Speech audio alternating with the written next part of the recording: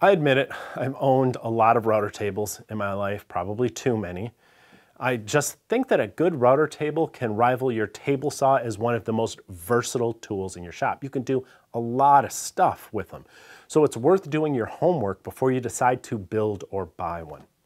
Let me give you another option that just might make your decision easier, because I think that this may be the best value, dollar for dollar, that I have ever seen, because it combines a wide range of high-end features with exceptional quality at a very reasonable price point.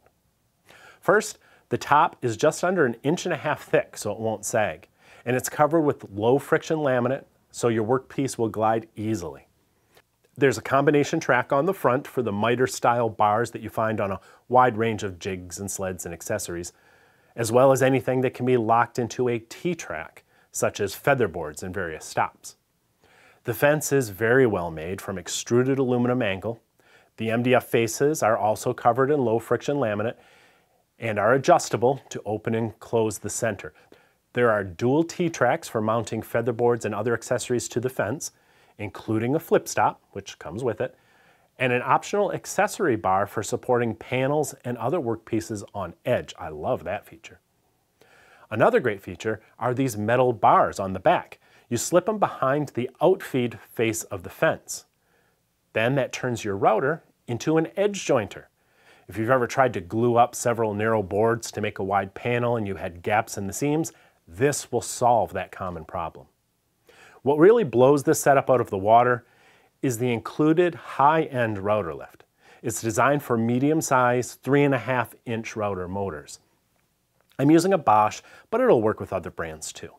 The laser etched scales on top provide a visual reference for fence adjustments that makes small adjustments a lot easier. And it has a lift adjuster that has a display in the thousandths of an inch. The lift mechanism is very smooth. It's comparable to the really high-end lifts that I've used. There's no backlash at all. It is a little slow. It takes 10 revolutions to raise or lower it just 1/2 inch, but that allows you to make very fine adjustments easily. There's also an above-the-table locking mechanism, something I wish all router lifts had. And of course, the insert rings around the bit opening can be changed to match your bit size. It's also worth noting that the base frame is really high quality. It's made from steel tubes instead of the more common and less expensive steel angle that sometimes they use for the legs and the cross members. The tubes are much more stable and less likely to move and rack and flex at the joints. That plagues those type of router bases in my opinion. Another really clever feature is the switch. It operates 2 outlets on its back. So you can plug your router motor into one and a shop vacuum into the other, and now both can be turned on and off simultaneously. In fact, I plan to add a shelf to the bottom of my frame and then put a small shop vacuum there so my dust collection is built right in. So you get the base, the switch, the top, the fence, and the lift all in one package for a lot less than I've seen lower quality equipment sell for.